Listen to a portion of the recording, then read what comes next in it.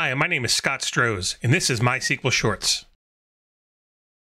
Once we have connected to a MySQL instance using MySQL Shell or the MySQL CLI, we can create a new schema or database using the create schema command. In this example, we are creating a new schema named _create_demo.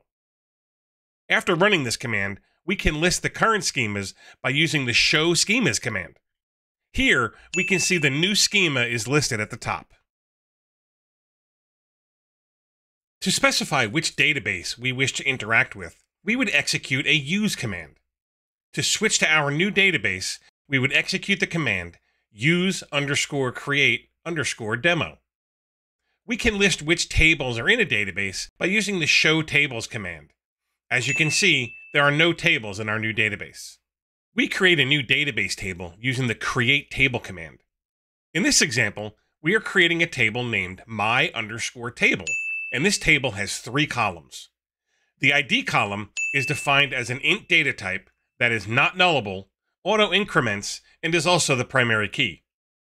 The first name and last name columns are defined as a varchar data type with a 100-character limit and are not nullable.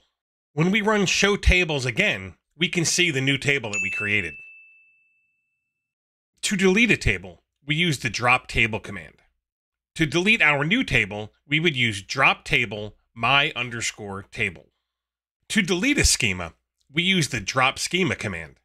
To delete our new schema, we would use drop schema _create_demo. Thanks for watching. Please be sure to hit like and subscribe.